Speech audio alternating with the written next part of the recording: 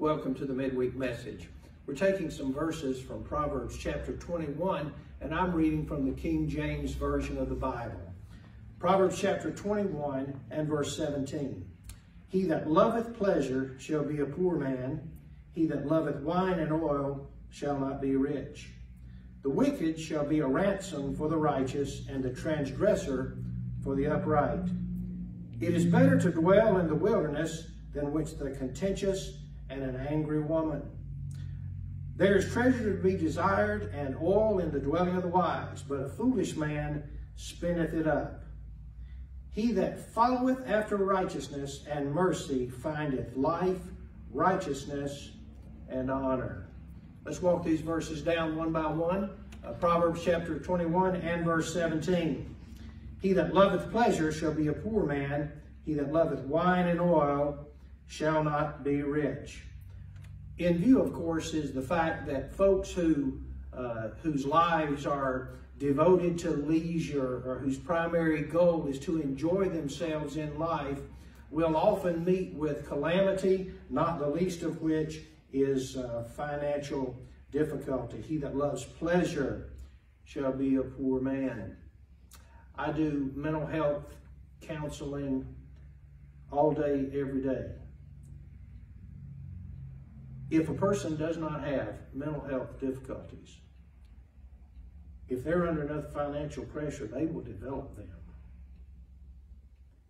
And many people there are which do not devote their lives to being industrious, don't seek gainful and honest employment, don't develop much of a work ethic, and give their lives instead to pleasure and all types of frivolity. Those type of people will be poor in life. The person that loves oil and wine won't be rich. Of course, in view is the fact that certainly some of it has to do with recreational alcohol use being a primary thing in a person's life, oil being symbolic of maybe finer things in life. If a person is devoted to alcohol and devoted to simply enjoying luxuries, they won't be rich. Verse 18, the wicked shall be a ransom for the righteous, and the transgressor for the upright. Now, to be honest, verses like this seem to stand in contrast to the many Bible verses and even some illustrations that have to do with the fact that a person can receive dishonest gain or seem like they're coming out ahead in life by ways of wickedness, cheating people, and the like. Ultimately, remember that righteousness is going to triumph over wickedness, and a person that is upright will be more successful than the transgressor. The scripture says the way of a transgressor is hard. Verse 19, it is better to dwell in the wilderness than with a contentious and an angry woman. Now, we've read a verse earlier in this chapter that was very similar to this. The idea is it's better to be alone than in a relationship that's contentious. So that's verse 19, Proverbs 21. Verse 20, there is treasure to be desired and oil in the dwelling of the wise, but a foolish man spendeth it up.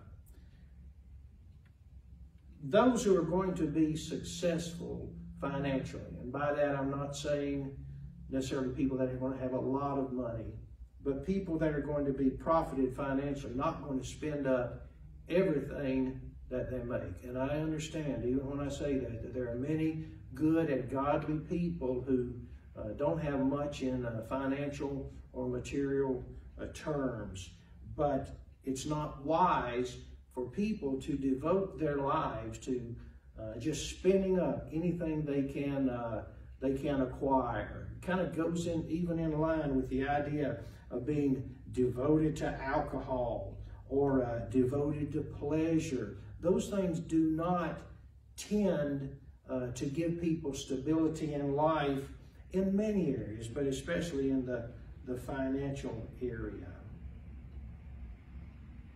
Verse 21, he that followeth after righteousness and mercy findeth life, righteousness, and honor.